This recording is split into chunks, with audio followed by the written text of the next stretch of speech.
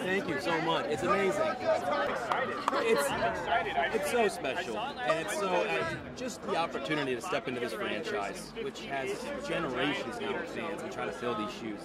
It's an amazing thing, and you just hope you do it justice. And I think we did this time around.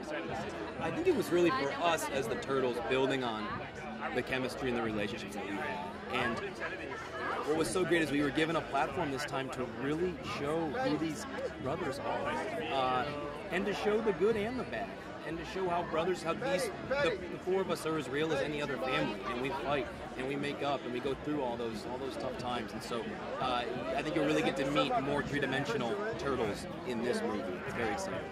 I think there are two sequences that are so special.